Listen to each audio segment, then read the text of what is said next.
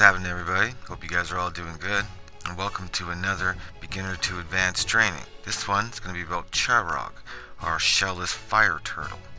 Now, this happens to be a great behemoth to farm rare items from, but first, I'm going to talk about some other stuff before I get to that. Now, first, I'm going to talk about some basic tactics, then weapons, talk about elements, quickly run over some armor builds, and then we'll get to the rare items. This should be fun. So if this is your first time meeting me, what's up? I'm Team Kills, and my goal here is to make gaming easy. So if this helps, join the team of killers, become a killer of teams. Now on that note, let's get right to it. Now the first thing I know we can all agree, fire, it's bad. That burning effect will kill you, whether you're careful or not. Now, especially when you get to the fire band and the heroic versions of this guy, then even if you're careful, you might burn to death. So, it's the best idea for everyone to watch out for his fireballs, his lava puddles, his fire stack spinning top move. It's pretty slow, but pretty dangerous. And his heat-seeking molten lava balls. And any fire patches that you see on the ground. All of these will catch you on fire. You got a little meter up there, and you're going to burn, maybe to death, but you're going to burn until that meter runs out. Now those molten fireballs that chase you, when you're dealing with them, it's a good idea. You can blow them up, train them back to the behemoth, or just run away. Whatever you do, don't ignore them, because those things hurt on top of setting you on fire. Now when it comes to learning his patterns, they're pretty easy, but if you don't want to learn them, I say stay close to his head and one of his shoulder areas. Now he does have an arm slam swipe attack, but most of his attacks will miss you or you'll see him coming from a mile away. Plus, you might break one of his fire stacks. Now when he starts to do his fire top move, it's gonna be dangerous, but not as dangerous as it was before. This is why I say it's a good place to hang out.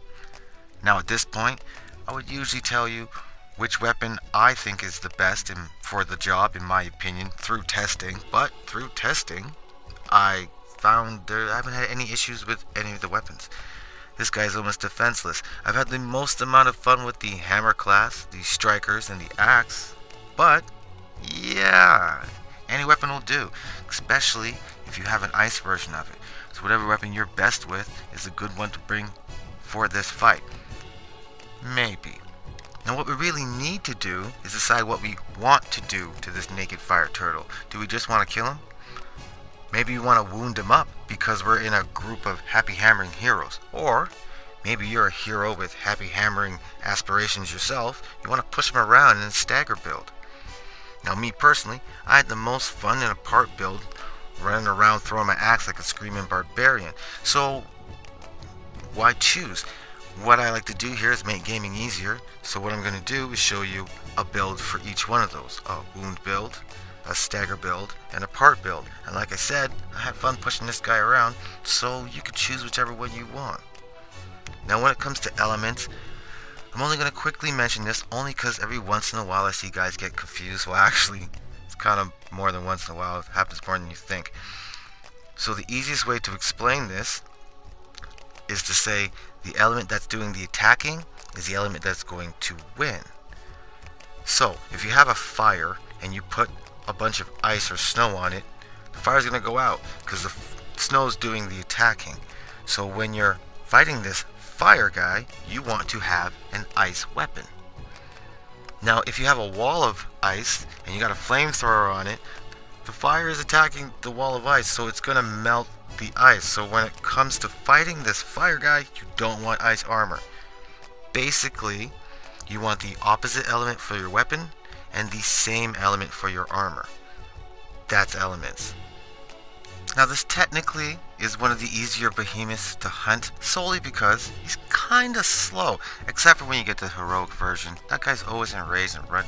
Well, he's not really running around the place, but he's not slow. But I found with the right weapon and the right build, being a part build, this is a good behemoth to farm rare items from. Now in each element class, you're going to get different rare items. So instead of naming off the rare item, I'm going to tell you how to get rare items, period. Now the first thing you need to make sure is that the behemoth is level 8 or higher. Then, if you break a part off them when they're enraged, doesn't matter what part, you will get a special rare item. The other way to get a special rare item is to break a tail piece off of the behemoth within the first 2 or 3 minutes. Just shoot for 2. That way you're 100% good. Of a level 8 behemoth or higher.